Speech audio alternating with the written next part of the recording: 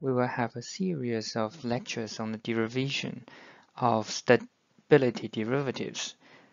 This mini lecture will be the first one of this series. It's about the one of the lateral directional stability derivatives, and it's called Cm beta, which is a yawing moment change due to the side-slip velocity. The first task is to define the side-slip condition when we call the aircraft is in a side-slip. Okay, so the definition is the airplane's longitudinal axis remains parallel to the original flight path, but the airplane no longer flies along that track. So in here we have a model aircraft, and I indicated the aircraft longitudinal axis, which is its original flight path. Now what happens is, instead of following the original flight path, now it flies at a velocity of v. That's the actual path it follows. Now we know what's called side-slip condition, and the second task is to define when it's positive side-slip. Okay, so the positive side-slip is defined when the relative wind is coming from the right of the nose of the airplane. So now we are showing the absolute motion of the aircraft, which is a vector v, and if we see the relative wind, we need to change the vector. So now we show the wind vector, so it's coming from the right of the nose of the airplane. So in this configuration determines the positive side-slip. The third task is to define the side-slip angle beta. It's kind of obvious, and the beta angle is between the aircraft longitudinal axis and the wind vector, relative wind vector, and it's indicated in here. And side-slip angle is essentially the directional angle of attack of the aeroplane. It is a primary parameter in directional stability considerations. And there's one final quantity, which is side-slip velocity, and under a positive side-slip, we will have positive side-slip velocity as indicated in here. We already know the definition of aircraft side-slip. The task now is to derive the stability derivative Cm beta or Cmv. First of all, let's do some force and moment analysis on this aircraft, and we are using this sketch again, which follows the positive side-slip. Okay. And we know the beta is actually the angle of attack acting on the fin. So there should be a side force acting on the fin, which is indicated by big LF. And we already know the distance between the aerodynamic center of the fin and the center of gravity of the aircraft, which is a small LF, and then the side force LF will produce a moment, positive yawing moment, big M. Okay, so that's analysis of the force and the moment. Now we need to derive. How can we write down LF and M? Okay, so the LF is side lift on the fin. We can write down this way, and we know alpha F is the slope of fin lift coefficient curve. Alpha F times beta only gives you the lift coefficient. Since big LF is dimensional, and we need to times half rho v squared times SF to get the dimensional side force, and then the side force times its arm will produce the yawing moment big N. Okay. So in the big N, we have a beta. How can we replace a beta? We know in that triangle formed by small v and a big V, and we can find sine beta equals small v divided by big V using the triangle geometries. And we know in here we assume beta is a small angle. If it is small angle, we know beta can be roughly equal to small v divided by big V.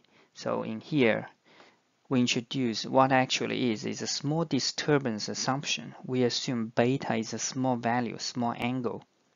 Okay, so we have the beta now, and we just plug it in, and then do some simplification. We get the yawing moment produced by the side force.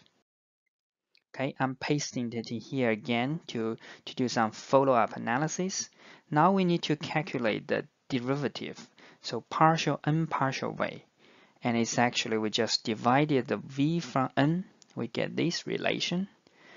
And since we are interested in its non-dimensional form, and now we need to look up the table, right? The table from the previous lecture, how to determine the denominator. So that if we look at the table, the denominator would be half rho v sb because it is the moment with respect to linear velocity.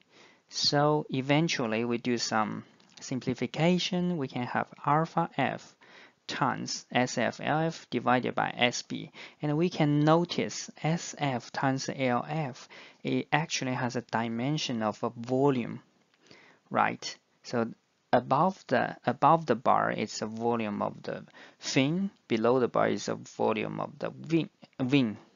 And we can make it write down in a easier way. So we can call it Cn beta or Cnv equals alpha f times Vf, and the Vf equals that part, and we call Vf is fin volume.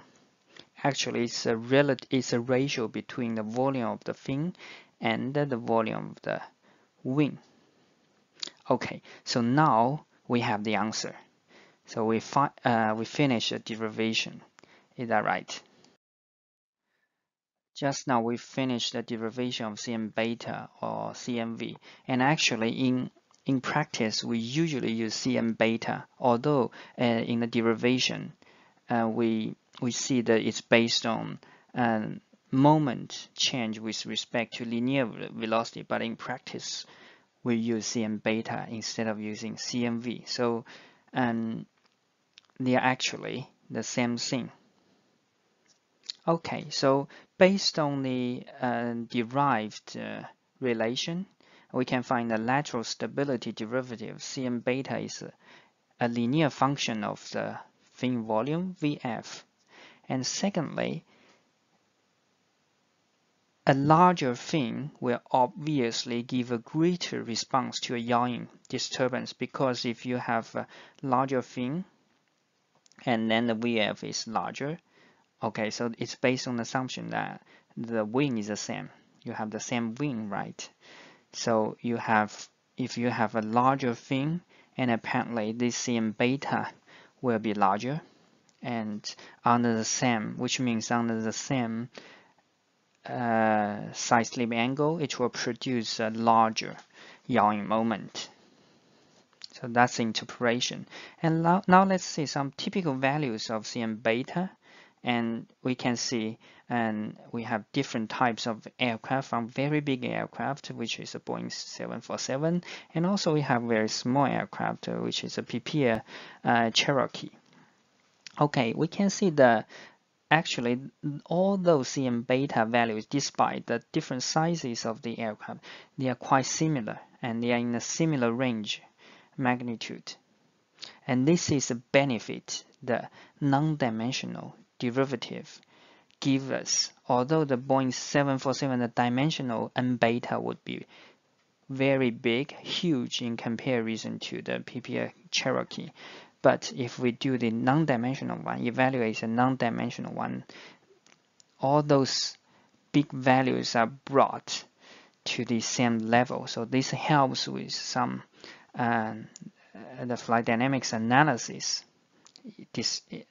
Yeah. Okay. So now the question is, did you notice all the CM beta for different aircrafts have positive value? Why is that? I give you a few seconds to consider. Okay, now let's say if we are in a, for example, we are in a positive side slip, and then what it gives is the aircraft are moving sideways along positive y-axis. That's what we've shown in our sketch, right? And follow up is this positive side slip will generate positive yawing moment, which means the aircraft nose to the right. So the nose will move to the right. So that's why the C1 beta is always positive. Now it's the end of this lecture. So in this lecture, we derived the CM beta and did some analysis and also discussion. And in the next lectures, we will derive other non-dimensional stability derivatives.